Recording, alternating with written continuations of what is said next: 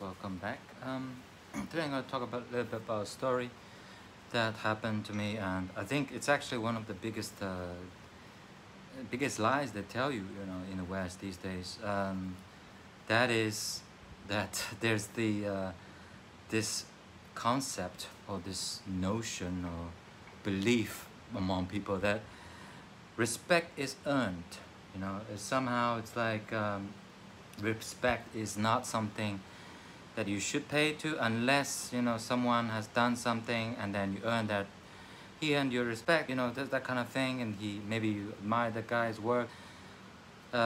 Someone's come up to some name I can come up to is like some guys who've done a lot, and this notion is actually a really big, in my opinion, the biggest lie that they tell you in the West. Why is that? I'll just say recently I've watched a video. There was this Norwegian guy, and he says he went to the UK once, and then he felt that he was being basically the guys were very unfriendly, and it always been the case, but I think it's a lot worse these days.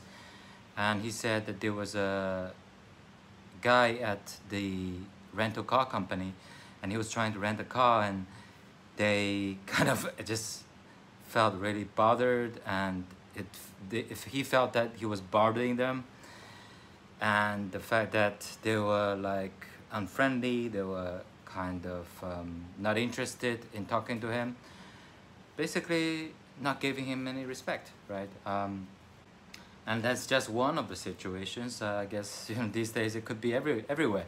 Disrespect is everywhere in the West these days.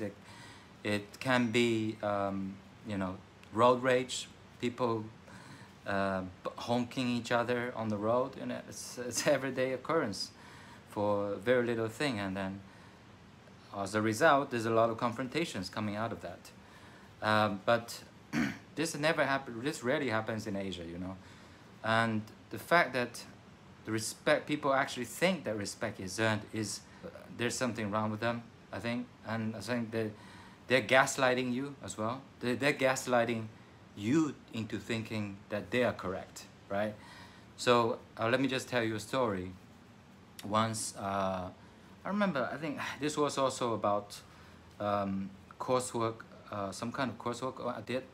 There was a case where, we were working, I was working with someone in a group, and it was similar to the situation in my previous video where a woman called me a bro.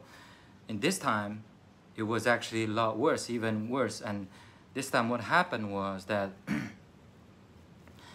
I think we were talking about like, can you do this? And then, some favors that I needed to ask. And basically, this guy pops up with this notion that I've never heard before, and there was this notion that he said, respect is earned.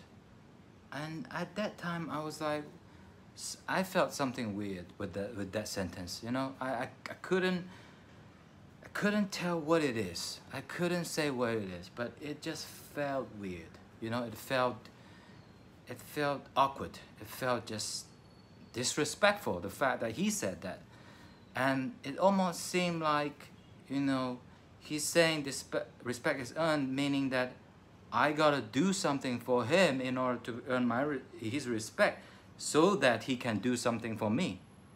No, bro, it doesn't work like that, man. Respect should be mutual.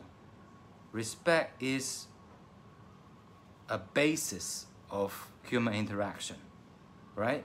Respect is not earned. What you're talking about, what some people might confuse respect with like some kind of admiration or something, like say for example, I respect some guys who've done a lot of work in a company and he's helped, create a lot of jobs, that kind of person. Or like some entrepreneur he's really making a contribution to the society, to the local communities. Yeah, that's respect. That's something that's like, I wish, I admire what he's done. I really like what he's done. That's what is respect, right?